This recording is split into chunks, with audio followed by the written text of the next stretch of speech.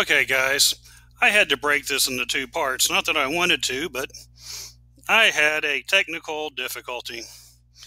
My microphone and my headphone became unplugged from the computer, and I had no idea when it did, so I had to stop and check and see where I needed to pick up from. Okay, the electoral connection hinges on incumbency. This was aimed at the House of Representatives. These House members are elected from or by, they represent districts. There's a court case out there, Supreme Court case called Reynolds versus Sims. Has a lot to do with how we draw our districts, has everything to do with it. Reynolds versus Sims, the idea is one person, one vote. Each person's vote should have approximately the same power as somebody else's vote. Well, 1 equals 1, right? Not necessarily. Remember, we're talking about the House of Representatives. How many voting members are there? 435 voting members. Each member represents a district. For the House to pass a bill, they have to receive a majority vote, 218 votes. It is by district. Okay. Now, let's do some math. Let's have some fun. And I'm going to create 3 districts, districts 1, 2, and 3. And each district has 10 people. And I ask a very, very important question. Now, this is what we're voting on today. What do we want for lunch? Nachos or hamburgers? District 1 says nachos. District 2 says hamburgers. District 3 says, we want hamburgers today. What are we having for lunch? Hamburgers. Why? 2 out of 3 districts, 2 out of the 3 districts voted for hamburgers. Fair enough. I'm going to redraw districts. Why? Because I can and because I want to. District 1 has 3 people. District 2 has 3 people. District 3 has 24 people. What are we having for lunch today? Hamburgers or nachos? District 1, all 3 people unanimously vote nachos. District 2, all 3 people unanimously vote nachos. 6 for nachos, 0 for hamburgers. District 3, unanimously vote hamburgers. So 6 votes for nachos, 24 for hamburgers. What are we having for lunch? We're still having nachos. Why? Remember, it's not individual votes, it's district votes. District 1 and 2 said nachos, District 3 said hamburgers. So 2 districts to 1, nachos to hamburgers. Well, what about the fact that there's only 6 people in those 2 districts and they overrode the will of 24? Well, sucks to be one of the 24, doesn't it? So does 1 always equal 1? No. Reynolds v. Sims was put into place to avoid that situation. It was put into place so that every person would have approximately the same power, the same political power as the person in the other districts. Well, how do we know how many people go in each district? Reynolds v. Sims, each district must have the same number of people. Well, how do we know how many people that is? Every 10 years that end in 0, the U.S. government performs what? The U.S. Census. The job of the U.S. Census is to try to count every person in the United States. numerous reasons why, but this is the big one for representation. Why is this so important for us? Why do we need to participate in the census every 10 years? Well, if our state gains population, what does that mean for us in regards to power in the House of Representatives? Remember, membership there, the number of House seats, is based on population. So if our state gets bigger, or it gains in population, we get more seats. That means that other states, if we gain seats, other states have to lose seats. There's only a total of 435. So Reynolds v. Sims, census every 10 years to count the people so we know how many people are put into districts. Something else, let's talk about districts and what else we see done with them to help protect political power, to help protect the incumbency. In most states, state legislatures will draw districts. If you take Texas, we have 36 U.S. House members. That might go up. This is before the 2020 census, so let's just say for right now we have 36 House districts. That's better. How come we just don't divide the state into 36 little squares to represent or have one member from each district? Well, it's easy. There's actually two reasons. First off, Texas is not a square state, so it is physically impossible to draw Texas into 36 squares. The second, simply, remember, this is still based on population. We don't have the population spread out evenly, so we have to draw these fun, clunky little districts. When we draw these districts in Texas, the U.S. House, the U.S. House these House districts are drawn by the Texas legislature. The legislature will gerrymander these districts. They're going to draw these districts for various purposes, various reasons. When they gerrymander districts, there are 4 reasons that they can gerrymander. Some are legal, 2 are legal, 1 is illegal, 1 is a maybe. Depends on something. So let's look at the 4 reasons you can gerrymander. The first reason, to protect political power, to protect or promote political power. Can the state legislature draw districts with the intent of these districts electing a member from a certain political party? Yes, that is perfectly legal. The Supreme Court has ruled this is a reason that the state legislature can draw the district how they draw it. Second reason to gerrymander, to diffuse, to reduce minority voting power. Can the state draw districts with the intent of having less minorities elected to office? The answer, no. They cannot gerrymander with the intention of reducing, of preventing minorities from getting elected.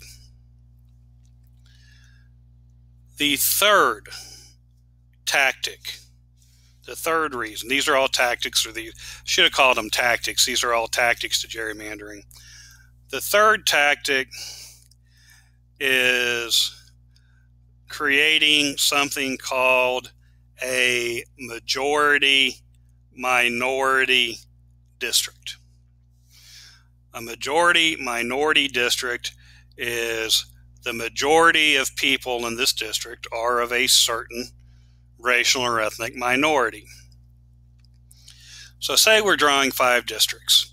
And remember, we talked about sociological representation.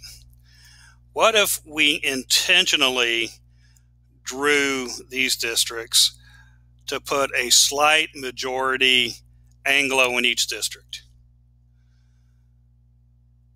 Based on the idea of sociological representation, we may put 52% in District A, 52% in District B, 51.7% in District C, 53.1% in District D, 52.8% in District E.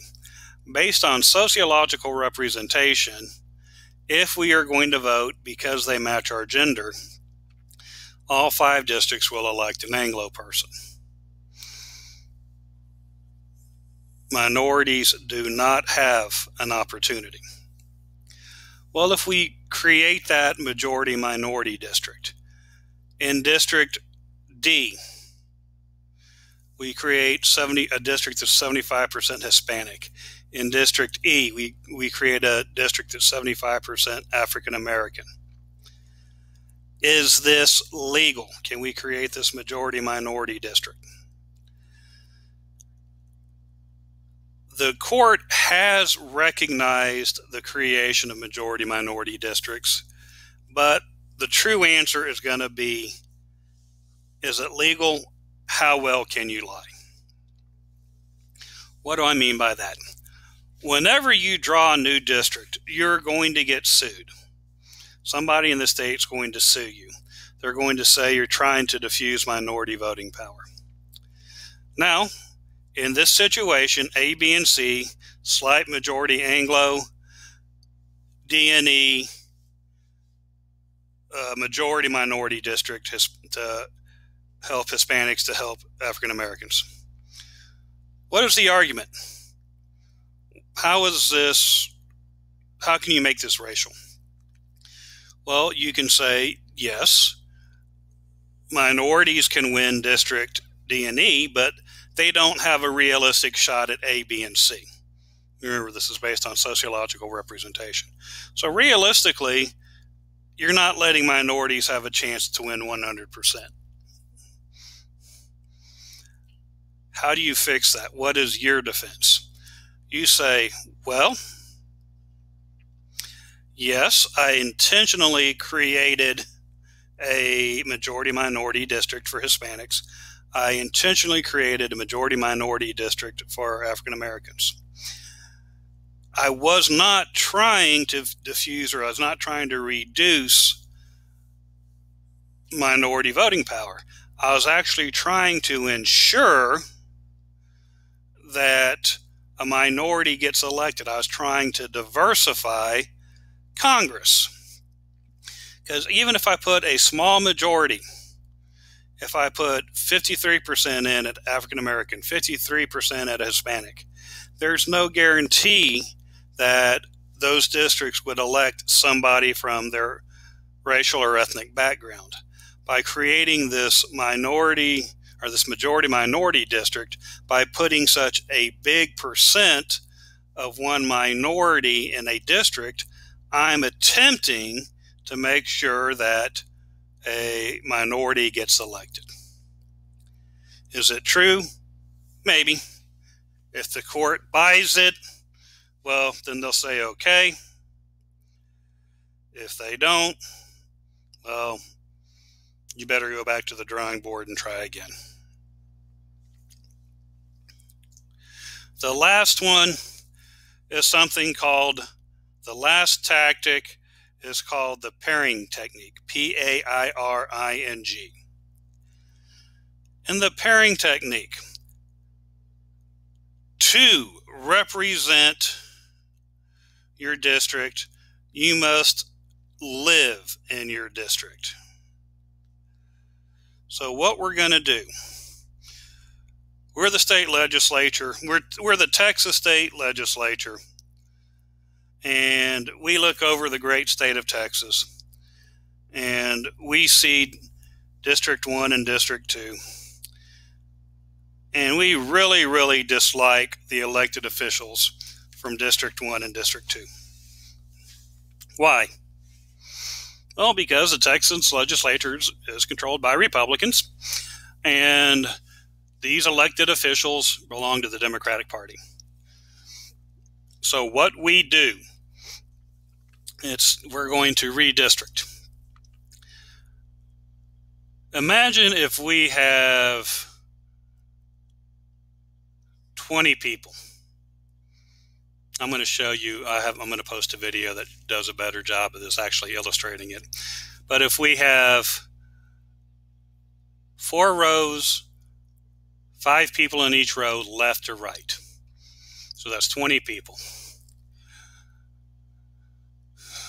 The first person, bottom left, first person in the bottom row represents District 1.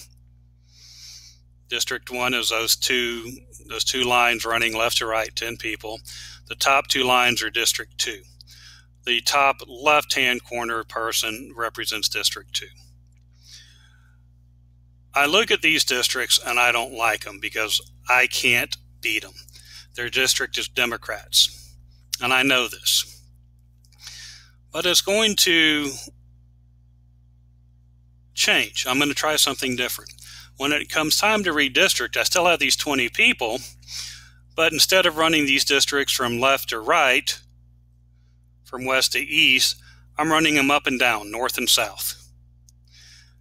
Now, if you're looking at these districts, the two lines, still 10 people, but the 2 lines on the left-hand side are District 1. The 2 lines on the right-hand side are District 2. I have put the incumbent from District 1 in with the incumbent from District 2. They have to run against each other. Why is this a big deal? To represent a district, you must live in your district. So for one of them to continue representing, to continue to hold office, they must defeat the other one. So I now have an incumbent from District 1, but I don't have an incumbent from District 2. District 1, Democrat runs against Democrat, a Democrat wins. Big deal. District 1 started off with a Democrat, District 1 ends up with a Democrat. But District 2, I now have a Democrat running against a Republican. If the Democrat wins, is it a big deal? No, it's not a big deal. I started off with 2 Democrats, I ended up with 2 Democrats. But if a Republican wins, I started off with 2 Democrats, and I ended up with a Democrat and a Republican. I increased my party power. Is the pairing technique legal? Yes. Okay. These are the 4 tactics to gerrymandering. We see that gerrymandering helps people stay incumbents. We see gerrymandering helps people get reelected election after election. Remember, we do not have term limits. You can serve as many terms as you want. There's always a question of should we? Should we have term limits? And that's a hard question. Some people say, well, we shouldn't because we are electing those we think are best represent us. They have the working knowledge, they have the education, they have the experience.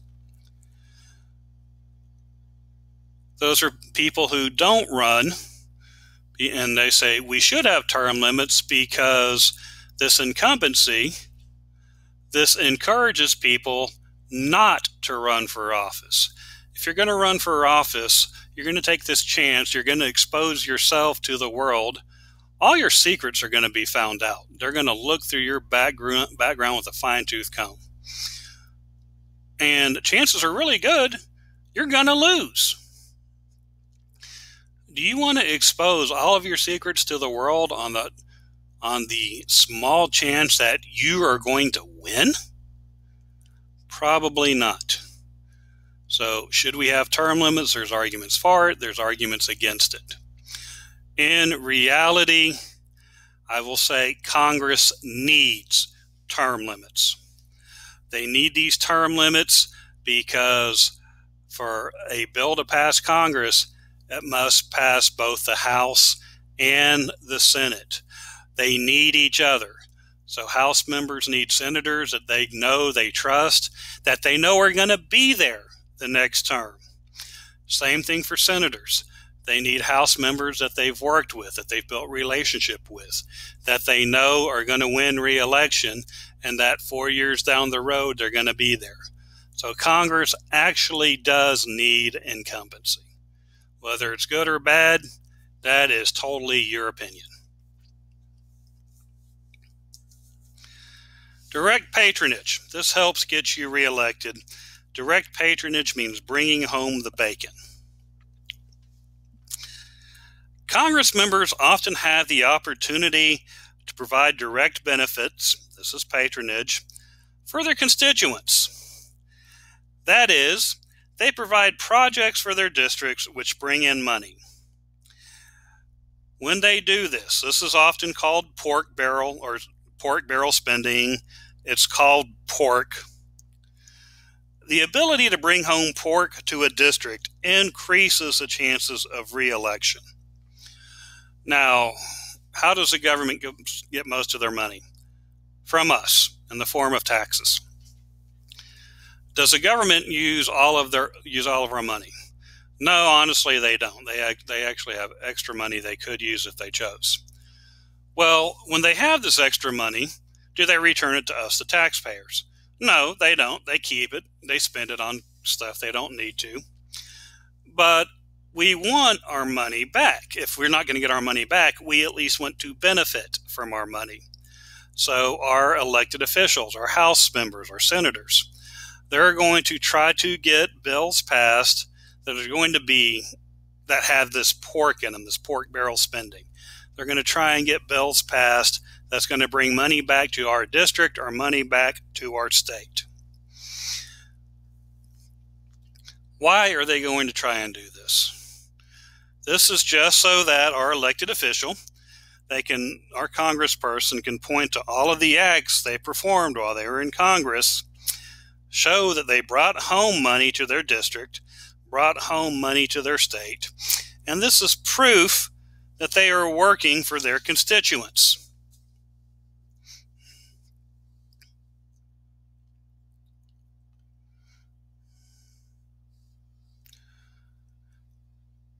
We have seen a decrease in pork barrel spending. A few years ago, both parties, Republican and Democrat, agreed that they would not be in any more pork barrel spending.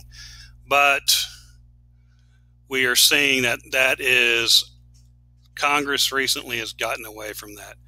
What I mean by this, okay. A few years ago, we had a hurricane hit the East Coast. It hit New Jersey. This hurricane was called Superstorm Sandy, and it really, really messed up New Jersey. So, Senate is debating a relief bill.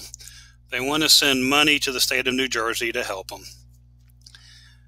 And the total amount of this grows to about $52 billion. This bill does not pass. Why not? Because what we start to see is pork. We see only about $26 billion of it is going to New Jersey. The other half of it is going to various states for various other projects that had nothing to do with the original intent of this bill. I mean, the one that stuck out for me then was part of this $52 billion, and it's a small amount in total, but just the idea. So we had about $110,000 going to a small government building in, I believe it was North Dakota, to pay for new stained glass windows. What does that have to do with the original intent of the bill? Not a thing. That is called pork barrel spending. Why do they want pork? Why do our congresspeople want pork? Remember, if it's going to pass each chamber, it has to pass by a majority vote. So in the House, you need 218 votes. In the Senate, you need 51. So once again, House. I represent a district in Texas, and I want to bring $2 billion to my district to build a skate park for my district. I write a bill, and the only thing on this bill, $2 billion for a skate park. I have to get 217 additional yes votes for this out of the House to pass my bill. Am I going to get an additional 217 votes? No. Why not? Because it doesn't benefit anybody else in their district. There is no reason for them to do this. But I know this, and I'm going to be smart. So I'm going to wait. I'm going to wait for a transportation bill. I'm going to wait for a national defense bill. National defense, we need $250 billion to fund our Department of Defense for the next year. When this bill comes up for a vote, I am going to amend. I'm going to tack on my little $2 billion for the skate park in my district to this big defense bill. Why? If I do this, do you think it's going to pass? Yes, the defense bill is going to pass. The defense bill has gone from $500 billion to $502 billion. But why is it going to pass? Why am I going to get those other 217 votes? If my equals, if my co-workers in the House don't vote for it, when they run for re-election, whoever they're running against is going to say, your elected official, your House member did not vote to fund the Defense Department. So I'm going to add this pork to this original bill. I'm going to add what I want to the original bill so I get what I want because I know it will pass. Doesn't have anything to do with the original bill. Do you think I am the only one doing that, or are other House members going to do it? Other House members do it. So suddenly we go from a bill that was $500 billion for defense spending to a bill that's $700 billion, and this $200 billion is things that are totally non-defense related. Pork or pork barrel spending.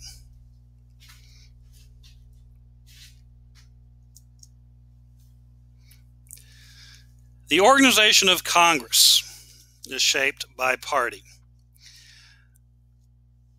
To exercise its power to make the law, Congress must first organize. The building blocks of congressional organization include the political parties, committee systems, congressional staff, the caucuses, or meetings, the meetings of each party, and the parliamentary rules of the House and the Senate. Each part plays a role in congressional organization and legislative formulation. I'm only going to talk about a bit of it right now. Plain English. Party leadership in the House and in the Senate organizes powers. Understand, we have two parties, two major parties, Republican and Democrat. Which party controls the majority of seats in which chamber determines the leadership?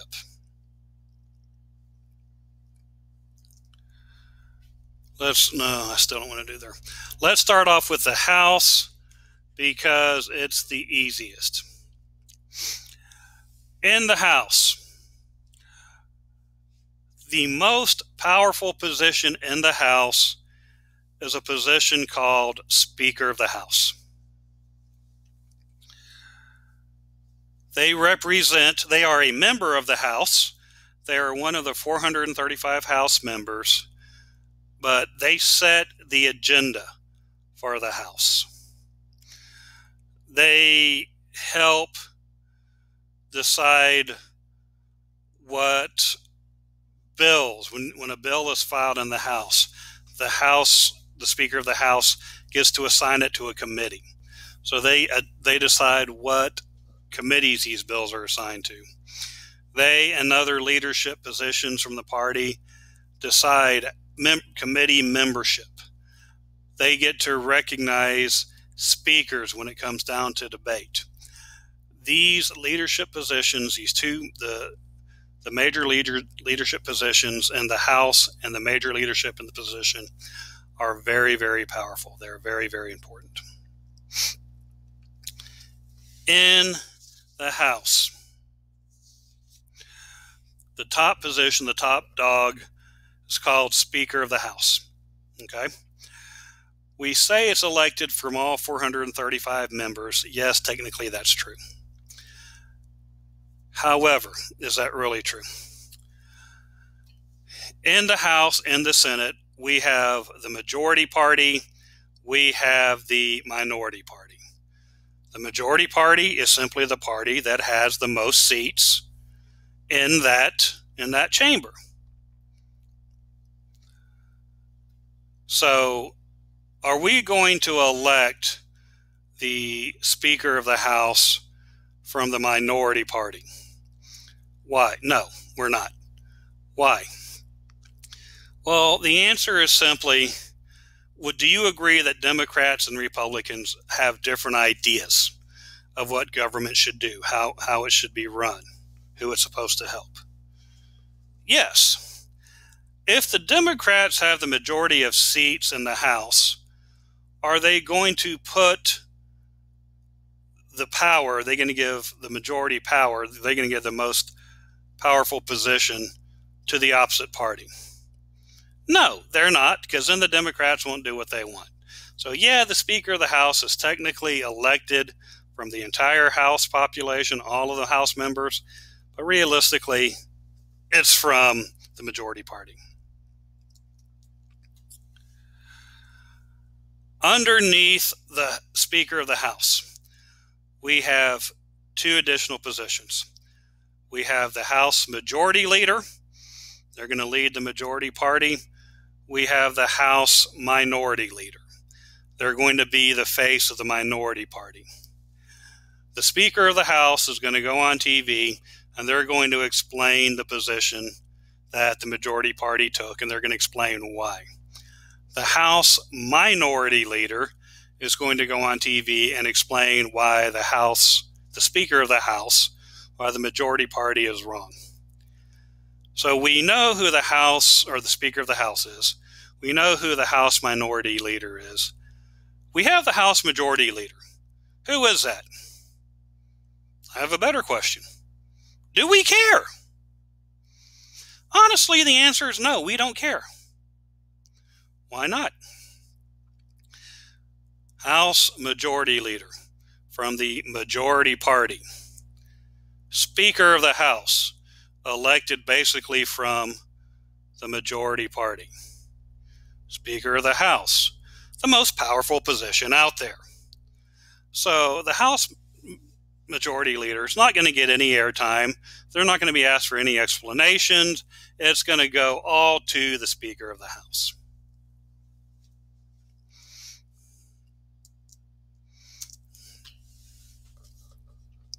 So that's the House Majority. In the Senate, we have this position called President Pro Tempore. Sounds great. Sounds important. Technically, they're in charge. Realistically, they're not.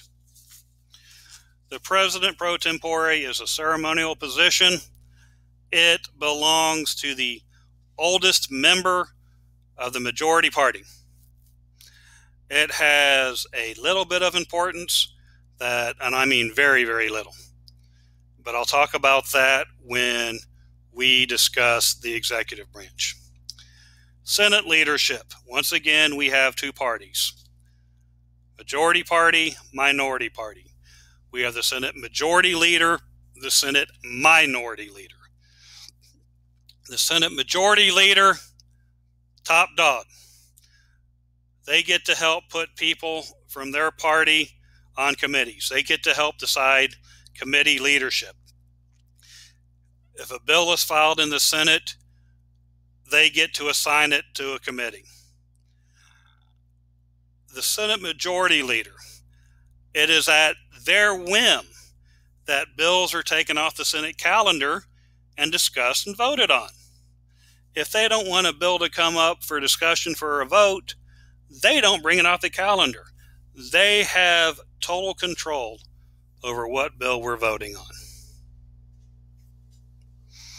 I'll give you an example of why that's a big power trip, big power thing in a few minutes. But leaders of the Senate, the Senate Majority Leader, Senate Minority Leader. I mentioned committee system. Real quick. The committee system is central to congressional operations. Congress relies on committees to do the work to build legislation.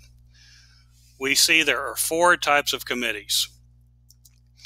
The first, standing committees. Standing committees are permanent in nature. Every Congress, every congressional session, the same standing committee will exist. These committees have the power to propose and write legislation. The jurisdiction, the area of authority of each committee, covers a particular subject matter. Could be finance, tax, trade, Social Security, Medicare. Among the most important standing committees are those in charge of finances, such as taxation, such as trade. Appropriations committees also play an important role. Appropriations is just the legal term for funding. Appropriations is the legal term for the government transferring money to the agencies or whoever they're giving it to. So appropriations committees play important roles because they decide how much funding various programs will actually receive.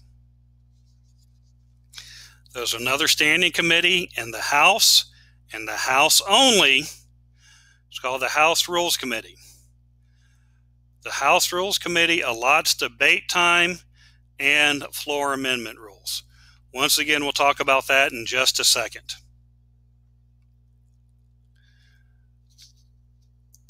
Select committees. Select committees are usually temporary legislative committees set up to highlight or investigate or address a particular issue not within the jurisdiction of existing committees.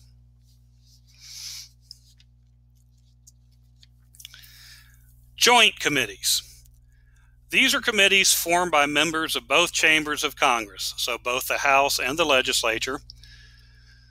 There are 4 of these committees. These are economic, taxation, library, and printing.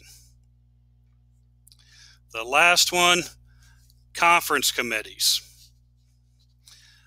These are temporary joint committees created to work out a compromise on the House and Senate versions of a piece of legislation. These committees are important to reconcile differences between the House and Senate legislation. So, conference committees.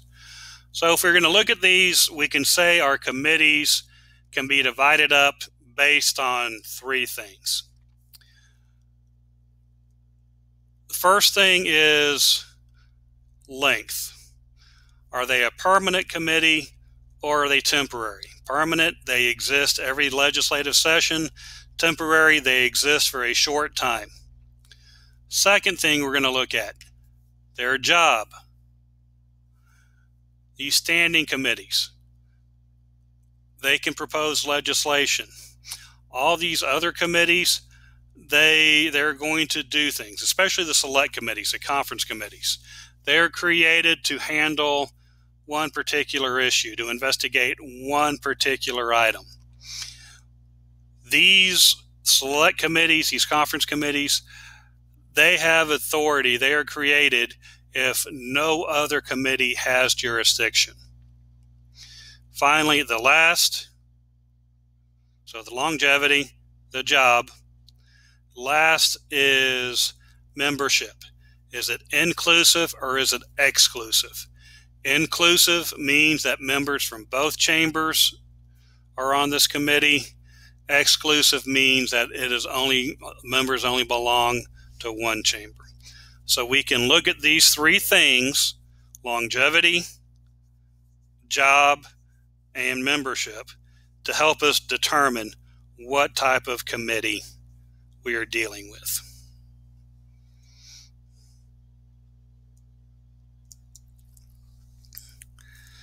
How a bill becomes a law. The rules for congressional procedures are important to the legislative process. These rules govern the process from the introduction of a bill.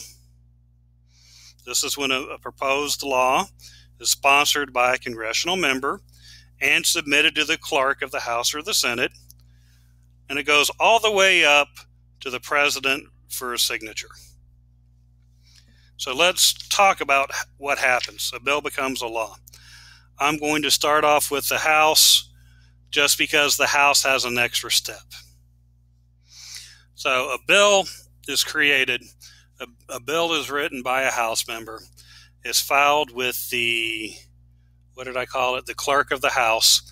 It then is sent to the Speaker of the House. They send it to a committee for committee deliberation. So the committee, they're going to work on this bill, maybe.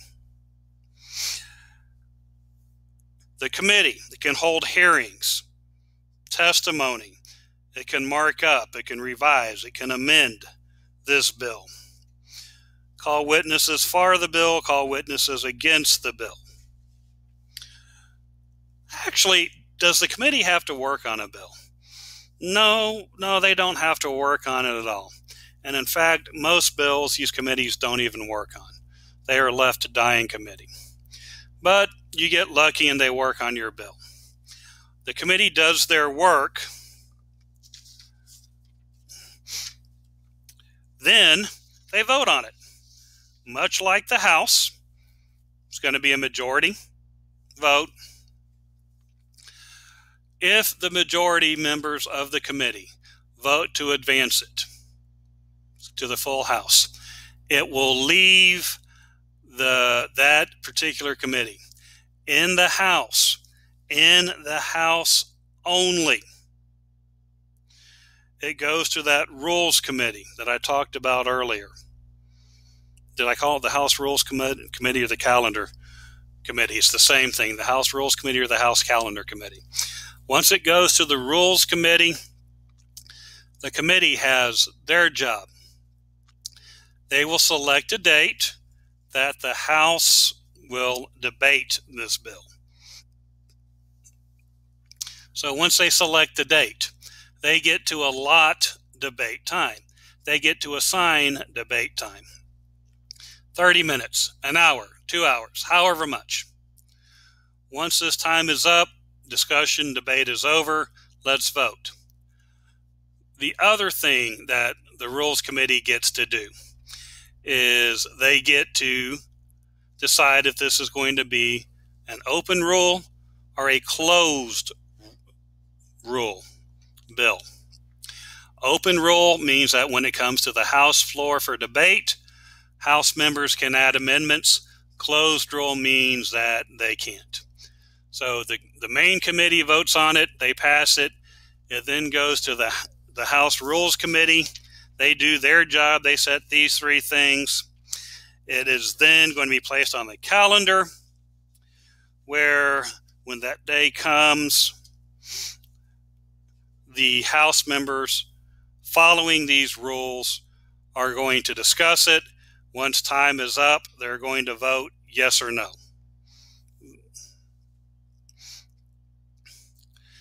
Now, I started off with the House because I said there's that extra step. The House has the House Rules Committee. The Senate doesn't. Debate is less restricted in the Senate than in the House. It starts off with the same process. A bill is written by a senator, filed with the clerk of the Senate. It's sent to the Senate Majority Leader, who sends it to a committee. They work on it. They amend it, mark it up, call witnesses, testify.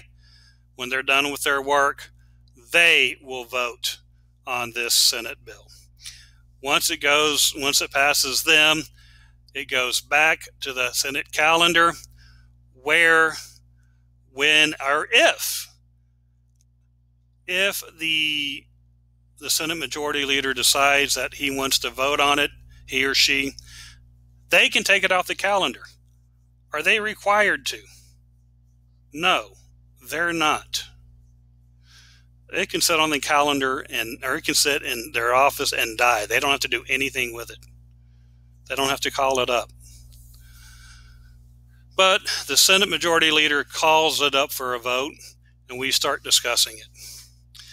How long can we discuss this bill? We have something out there, the Senate has something called a filibuster. Basically, the filibuster, you're going to try and talk this bill to death.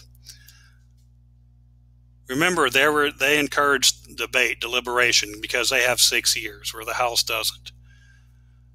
The House has this House Rules Committee. We have 2 hours to debate this, whatever. Senate, man, we can spend weeks talking about this. Person can get up and filibuster. We may have one senator get up, say this is a horrible bill, don't vote for it, and proceeds to read the stand to us. They get done reading the stand. It's about 1,200 pages. They're tired. Their throat hurts. So they pass off to a sympathetic senator who gets up and, for some reason, reads The Eye of the Dragon to us. Horrible book. So they read The Eye of the Dragon. It's about 800 pages.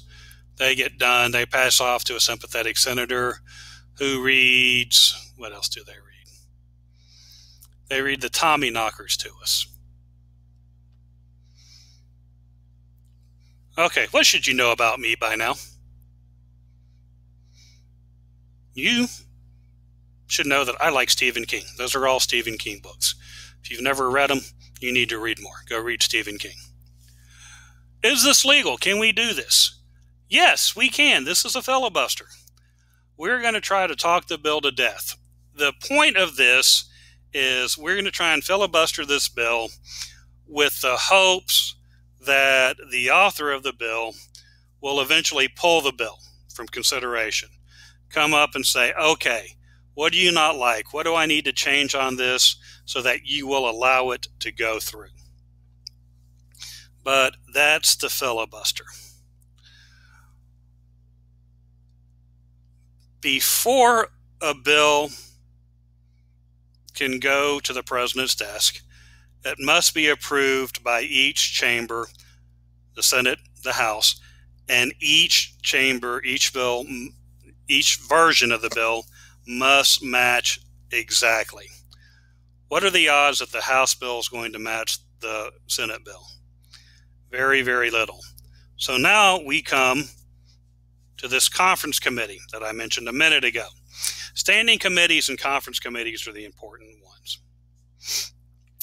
Conference committees, we're going to take members from the House and we're going to take members from the Senate, and their whole purpose is to negotiate, is to compromise on these bills.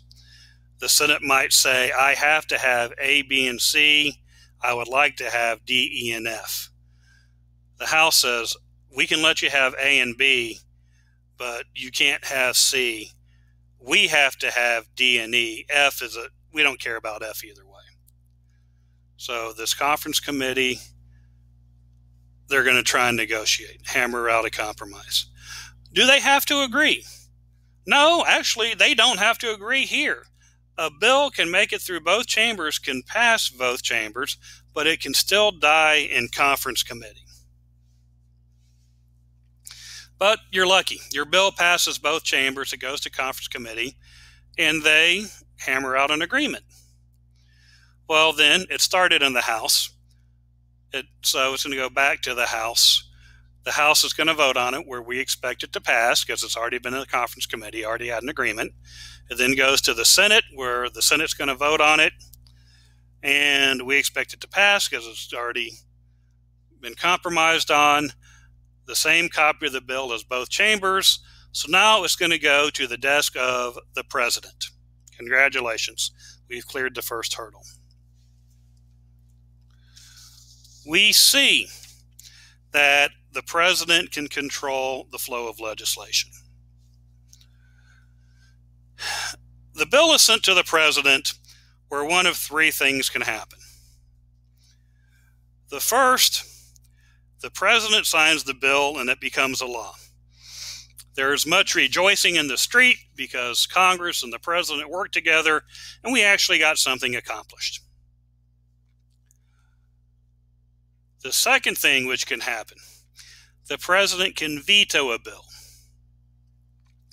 Remember, I mentioned the veto in checks and balances. He can tell the legislature no. The president has 10 days, not including Sundays, to decide whether or not he or she is going to sign the bill. If the president does not sign the bill within 10 days, it becomes law. If he vetoes the bill, he returns it to Congress. Congress has the opportunity to override the veto. However, there's a catch here with this 10 days in Congress and the override veto. If Congress passes a bill and gives it to the president with less than 10 days left in the legislative session, we can see something occur called the pocket veto. The president vetoes the bill after Congress is adjourned. He goes to return it to Congress, but nobody's there to accept the veto. So he slides it under the doors to Congress and he goes back to the White House. When Congress returns from their break, they see the vetoed bill. Can they attempt to override the veto? No, they can't. They have to start all over. This is the pocket veto. Congress adjourned. They do not have the opportunity to override the veto.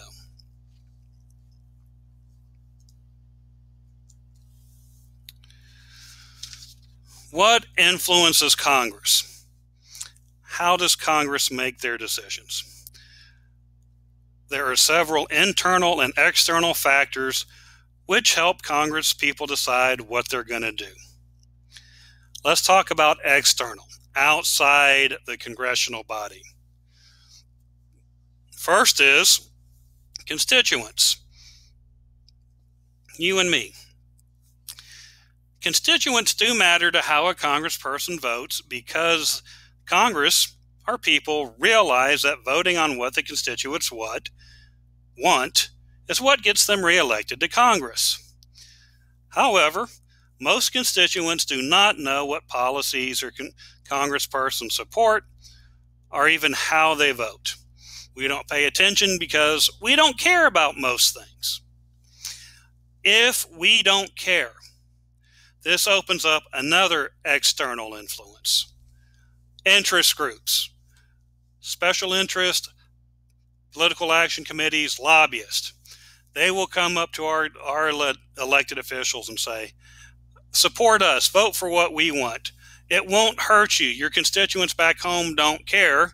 Vote for us, we will donate to your campaign. So this is another external. Internal. Party leaders, party discipline.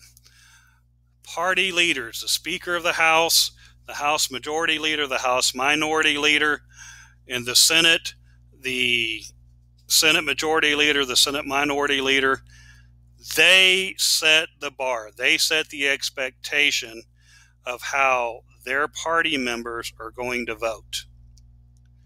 If they're going to vote to support a bill, if they're going to vote to be against a bill, if the lay people, if the non-leadership people vote against or go against the party line, party leaders can punish them. They can assign their bills. If they sponsor a bill, if they create a bill, remember it goes to the clerk of that chamber.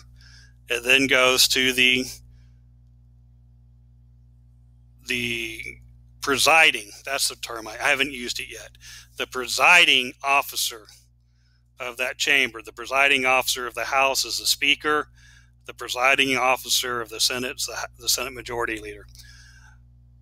Your bill goes to the presiding officer. They assign it to a committee. They don't like you. You didn't support them. You didn't vote the way they wanted you to vote. Do they have to send your bill to the proper committee? No, they don't. They can punish you this way. If you can't send a bill to the proper committee that's going to help your district, this bill isn't going to pass. They may decide to put you on a committee that has nothing to do with your district. They may decide to strip you. If you were a committee chair, they may decide to take that away from you. They may donate money to your opponent in a primary election. They may come say, you need to vote for this other Republican or this other Democrat running against you. There are various ways that party leaders can enforce party discipline for those who don't do what they want. Other task. Understand, for Congress, their main job is lawmaking, writing these bills. This is most of what they do.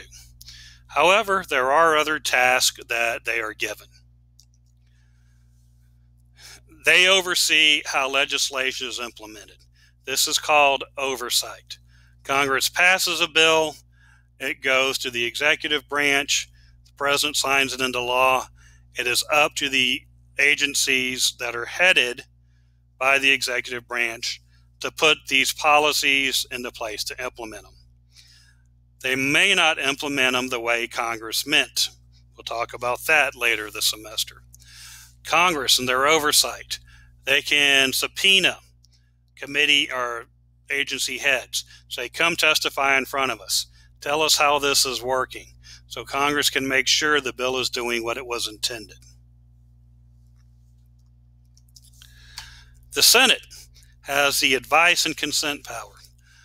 There are a number of positions in the federal government that the president gets to appoint people to. Ambassadorships, the U.S. Supreme Court, his cabinet, his or her cabinet, excuse me. However, the president gets to appoint, but the Senate, using their advise and consent power, has to confirm. This is going to go back to those checks and balances or separation of powers. The president appoints, the Senate confirms. If they say, yes, this person is qualified, this is separation of powers. They are telling the president, yes, we agree with your choice. But what if they say no? What if they disagree? They say, we don't think this person is the best person there. Well, then that person, that nomination is out. The president has to choose somebody else that the Senate has to confirm. The last task is impeachment. This is removing elected officials from office. We can impeach the judicial branch. We can impeach the executive branch. We can impeach the judicial branch. Each chamber of Congress has its own role to play. The House, they act as a fact-finding department. They act as a grand jury. They're going to investigate the allegations, gather evidence. If they believe that the president has done something illegal, something that goes against, he commits a high crime or misdemeanor, they impeach the president and it goes to the Senate for a trial. The Senate, their job, they hold the trial. They're going to decide, is the president guilty of committing these crimes or not? If they decide the president is guilty, the article or the impeachment charge is true, the president or the judge in the judiciary is removed from office. They find him not guilty. Things continue as is. Last thing I have here, just for your information, the formal qualifications. We're going to find these in Article 1. The formal qualifications to run for House membership or to run for a Senate. House, got to be 25, have to be a citizen of the U.S. for 7 years, live in the state you're elected from, serve a 2-year term. Senate, age 30, citizen for 9 years, live in the state you're elected from, and you serve a 6-year term. Just so you know.